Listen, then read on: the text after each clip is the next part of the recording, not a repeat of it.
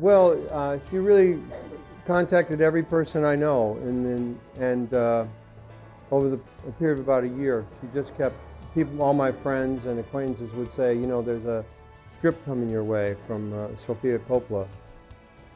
And I heard about it for months and months before it ever showed up. There was a lot of, there was a tsunami effect. And then when it finally came, I got about 15 pages. I was overwhelmed that there was so much, you know.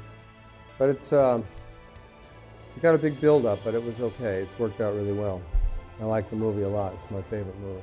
While shooting it, did you feel it had award potential? Did it have... Did you feel it had award potential from the beginning when you were shooting it? No. I didn't, but as soon as I saw it, I thought it was great. I didn't, you know, you don't think that way when you're making it. You're just hoping you can pull it off. You're hoping you can make it work.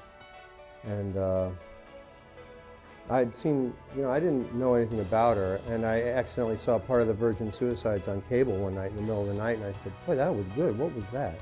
And when I found out it was this girl that was supposed to be sending me the script, I was pleased. So I didn't decide. I didn't think it was an award. I thought it was just. I thought it might just be good, you know. And when I saw it, I realized how good it was. It's really good. What's most often lost in translation? That's a kind of a big question. Give me a minute on that. Let me just take a stab at something, you know.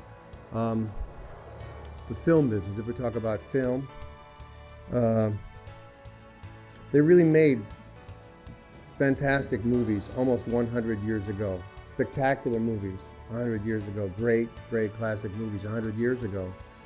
And I think what gets lost in the translation is that that's all material that we need to look at and that filmmakers need to know in order to bring film to modern audiences.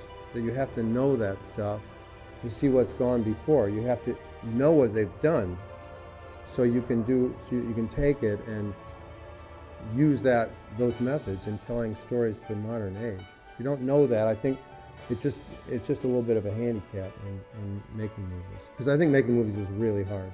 Oh, I think it's really, to me personally, it's, I don't know, but I think it really is, it's an award for the movie. The movie really, without the movie, it's, you know, people like the movie a lot, you know, so they had to say thank you, because it is good. But for me, it means I picked a good one. You know, that's what it really does mean.